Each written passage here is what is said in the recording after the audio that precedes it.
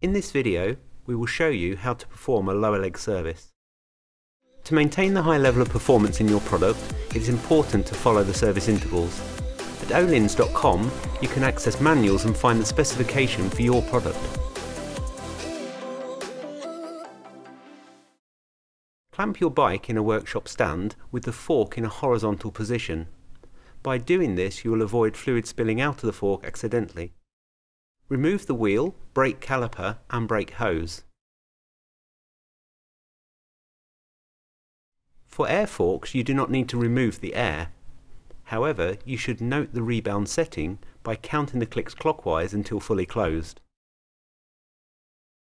Remove the rebound adjuster with a hex key whilst holding onto the adjuster with a spanner. Remove the air spring and damper cartridge nuts. Carefully slide the lowers off the fork and drain them into a tray. Use a set of tweezers to remove the foam rings. Carefully clean the foam rings with brake cleaner and pat them dry with shop towel. Inspect them for damage and replace if necessary. Clean the lower legs and scraper seals.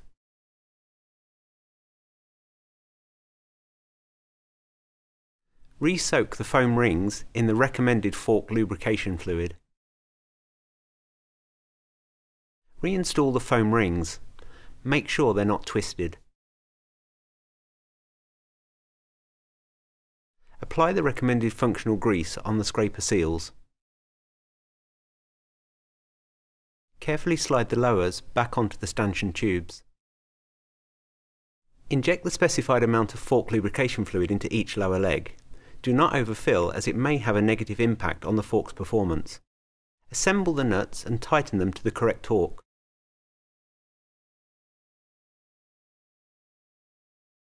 Reinstall the rebound adjuster and turn it back to your original setting. Reinstall the brake caliper and wheel. Now you're done in the workshop, it's time to go riding.